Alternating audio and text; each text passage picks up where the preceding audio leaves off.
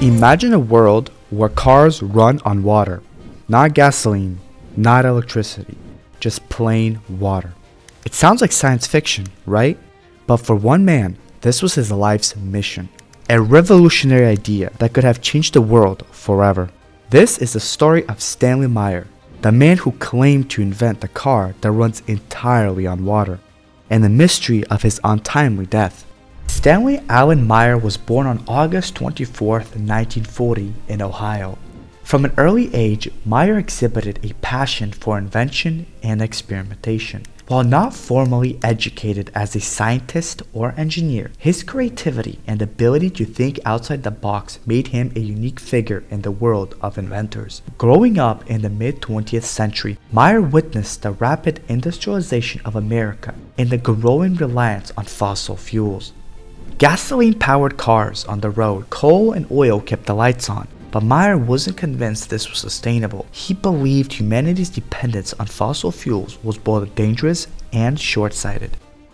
By the time the 1970s oil crisis hit, Meyer's concerns became even more pressing. Long lines at gas stations and skyrocketing oil prices revealed the weakness of the global energy system.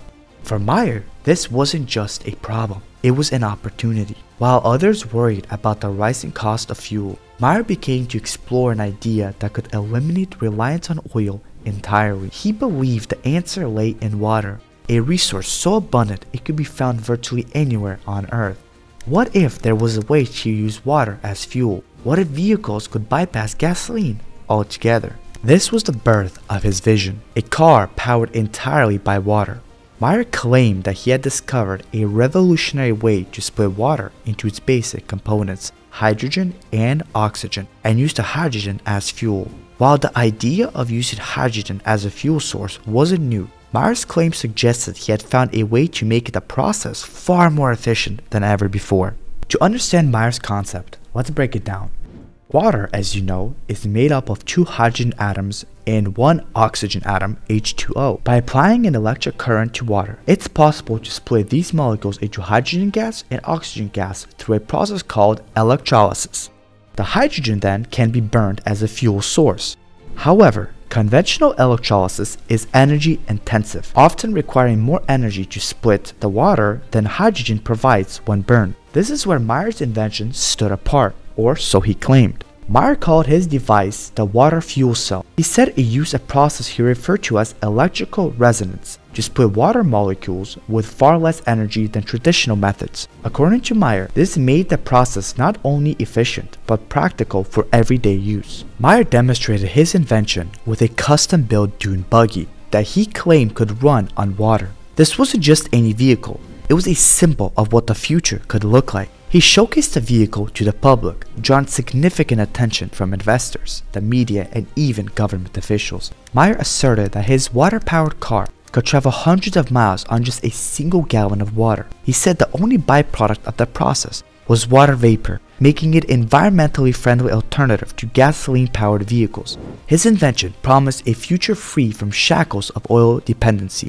where wars over oil reserves and environmental damage caused by fossil fuels would be relics of the past. But not everyone was convinced. From the very beginning, Meyer's claims were met with skepticism from the scientific community. Critics argued that his device violated the fundamental laws of physics, particularly the first and second law of thermodynamics. The first law, also known as the law of conservation of energy, states that energy cannot be created or destroyed, only transformed.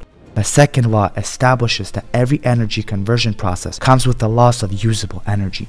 In simpler terms, Meyer's claims seemed too good to be true. Despite the skepticism, Meyer continued to push his invention forward. He received several patents for his water fuel cell, and even attracted financial backing from investors who believed in his vision. The scrutiny didn't stop there. As interest in Meyer's invention grew, so did the questions surrounding its legitimacy. If his technology was truly revolutionary, why hadn't it been adopted on a larger scale? Why wasn't it been mass-produced or replicated by other scientists? Meyer's answers often pointed to sabotage. He claimed powerful interests such as oil companies and governments wanted to suppress his invention to protect the global energy market. He alleged that he had been followed, threatened, and pressured to abandon his work. In 1996, two of Myers' investors filed a lawsuit against him, accusing him of fraud. They claimed that the water fuel cell did not work as Myers had promised, and that their investments had been wasted. The case went to court, and Myers' water fuel cell was scrutinized by experts.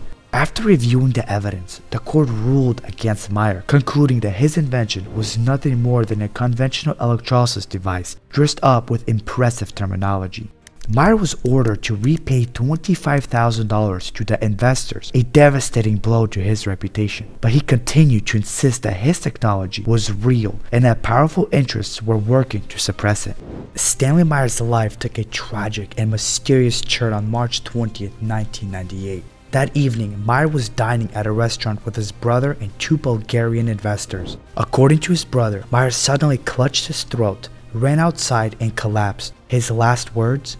"They poisoned me." Myers died in a parking lot. The official cause of death, according to the Franklin County coroner, was a cerebral aneurysm, but for many, the circumstances were far too suspicious to ignore. The conspiracy theories surrounding Stanley Myers' death have fueled debates for decades. Was he silenced by oil companies, car manufacturers, or even government agencies? After all, if his water fuel cell technology was real, it posed a direct threat to the multi-trillion-dollar global energy industry. Supporters of this theory point to Myers' own words. He had repeatedly claimed that he was being followed and threatened by unnamed entities who wanted to shut him down. They also point to the timing of his death, which coincided with meetings that could have advanced his invention on a global stage. However, skeptics argue that Myers' claims were nothing more than false science, and his death was just a tragic coincidence. They point to the court ruling against him as evidence that his invention didn't work and couldn't have disrupted the energy market. If Myers truly had a functional water fuel cell, why hasn't it been replicated in the decades since his death? Scientists and inventors around the world have had access to his patents, yet no one has been able to reproduce his results. So, what are we left with? Was Stanley Myers a visionary, silenced for trying to change the world? Or was he a dreamer who truly believed in an idea that science couldn't support? The truth may never be known. His water fuel cell technology has never been successfully replicated, and the details of his invention remain a mystery. His story, however, continues to inspire hope and curiosity. For some, it's a reminder of potential for innovation and the power of persistence. For others, it's a cautionary tale about the need for scientific rigor and transparency. One thing is certain, Stanley Myers' story challenges us to imagine a future where energy is clean, sustainable, and accessible to all. Whether he was a revolutionary inventor or a man ahead of his time, his legacy endures. What really happened to Stanley Myers? Was his invention real or was it a hoax?